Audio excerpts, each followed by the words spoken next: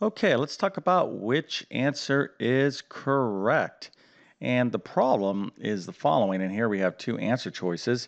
So when x is equal to -1, what is the value of negative x squared? Okay, so we have this expression negative x squared, and we're going to let x is equal to -1. We're going to assign x the value -1, and we plug this in, and we go ahead and simplify this.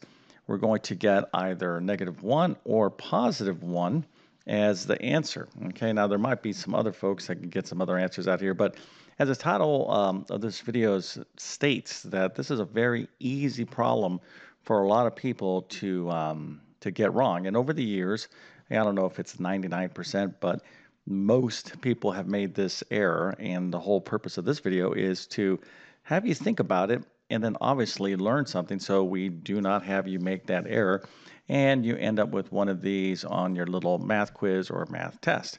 So we're going to get into that in just one second, but first let me go ahead and quickly introduce myself. My name is John. I'm the founder of TabletClass Math, and as you probably already figured out, I'm also a middle and high school math teacher.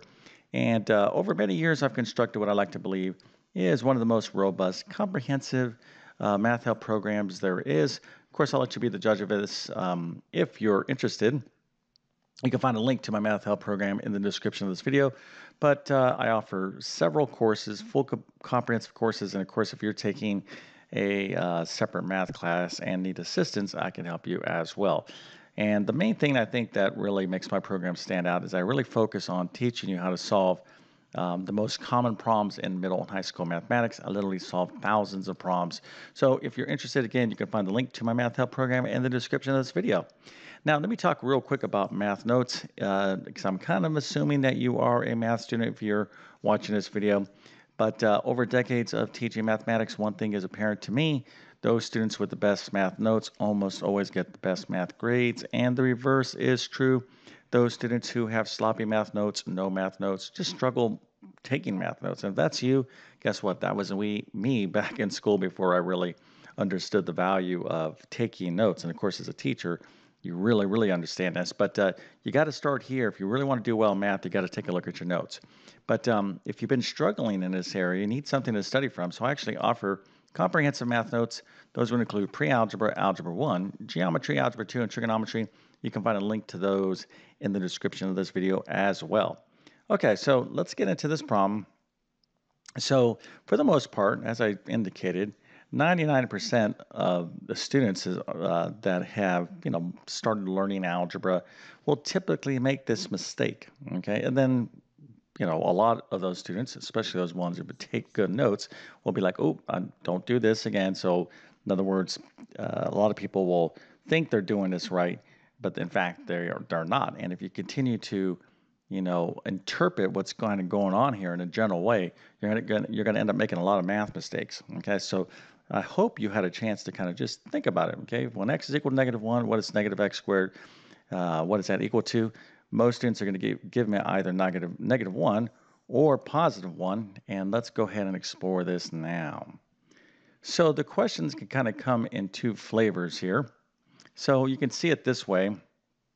I can have this as a function.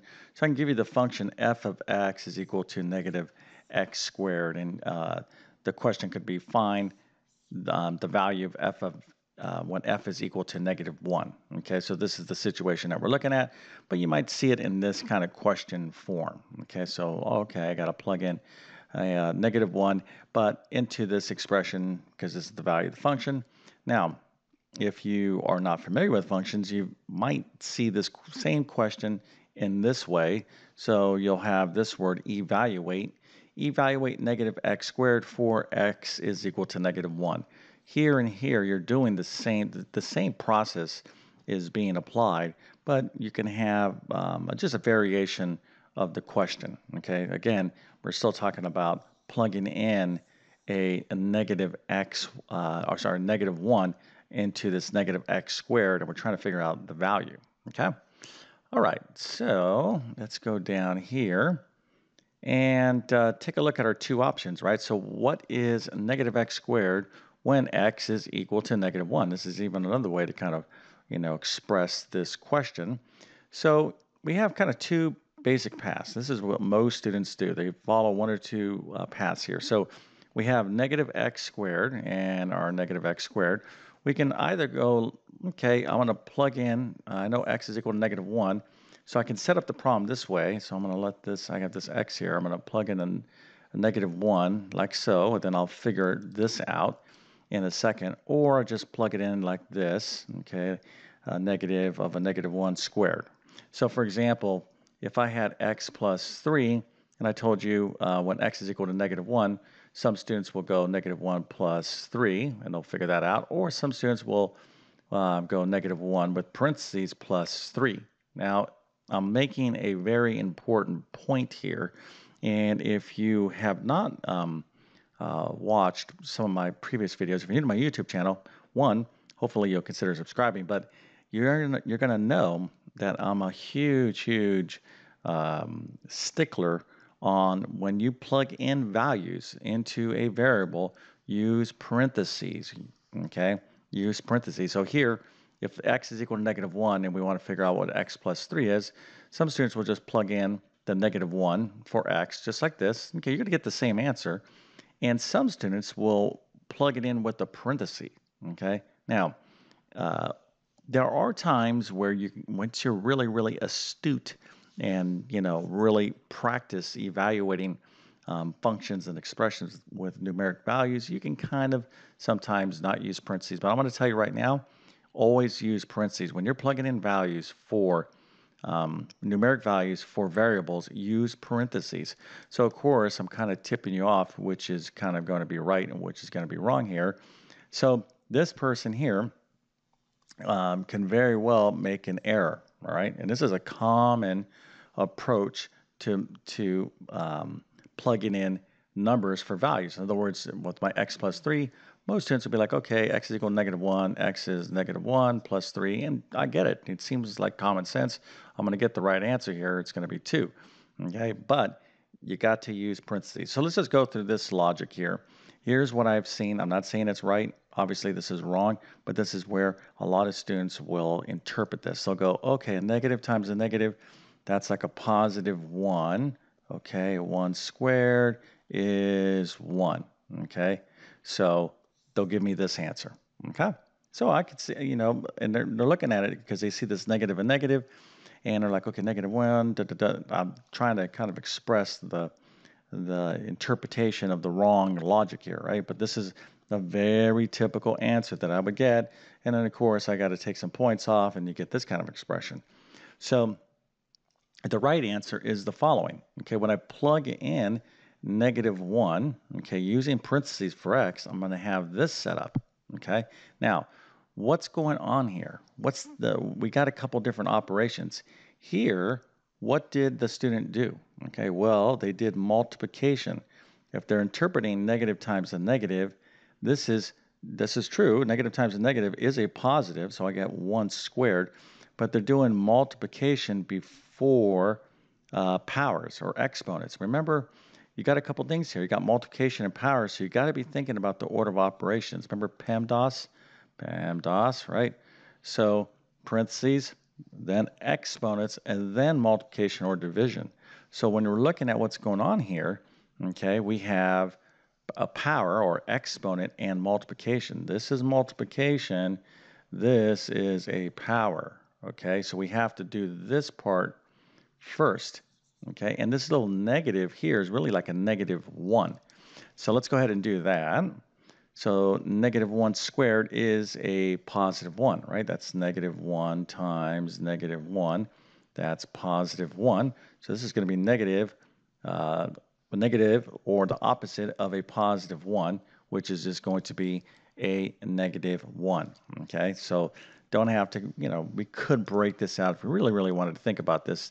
This is like a negative 1 times this value or the opposite of it. There's different ways to think about it, and you should know all the different ways. A negative sign, you can think of it as being opposite as well, right? So here, this negative 1 squared is going to be positive 1. So negative 1 times a positive 1, our answer is still going to be negative 1. Bottom line, it's negative, okay? So Very easy to mistake to very easy mistake to make, right? This is correct. This is not correct. All right, we got the same number but different signs. It's so, you just see these patterns over years of grading, math quizzes and tests and whatnot. And I stress to students, hey, if you're paying attention and you're taking great notes and listening to the teacher, you're going to be focused on plugging in values, using parentheses, following the order of operations, and just working these problems down. Just something as deceiving as these type of problems, there there's plenty of room to make mistakes if you're not focused and really concentrating and really applying all the basic things that you've learned previous to basic algebra stuff. So like the order of operations, that PEMDAS business that you remember, please excuse my dear Aunt Sally. If you don't know what I'm talking about, is well, just think about what it says. It's the order of operations. So in mathematics, if I have the number 7 and 3, what can I do with that? Well, I can perform various mathematical operations. I can add, I can subtract those numbers, multiply, divide. I could take powers, etc. Okay, so these are mathematical operators, mathematical operations, and when they're all kind of bundled into one problem, we need to know, what do we do first? Do we do multiplication? Do we do addition first? Division first? Well, that's what PEMDAS is about. So if you're not familiar with the order of operations or a little bit shaky on it, you definitely need to review this. And the big thing here, assuming that you do know the order of operations, is anytime you're evaluating an algebraic expression, a variable expression, use parentheses. Okay, it will help you for sure avoid making this little error that can add up. Okay, we definitely want to keep you away from these sad faces, and we want to keep you like this in your math class. Okay, so hopefully this video was educational, entertaining in some way, and maybe you made this mistake. Actually, if you did make this mistake, I'm really happy that you did, because that means that, oh, okay, I'm going to help you out, right? And if you didn't make the mistake and, use parentheses, plugging this in, well, that's just confirmation that you're definitely, on the right track in mathematics.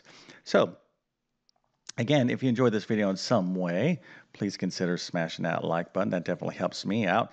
And if you're new to my YouTube channel, please consider subscribing. I've been on YouTube for quite some time, at least 10 years at the time of this video. Have hundreds and hundreds of videos already on my channel, organized in various playlists, from basic to advanced mathematics. But if you really want my best help, check out the links in the description of this video. But with that being said, I definitely wish you all the best in your mathematics adventures. Thank you for your time, and have a great day.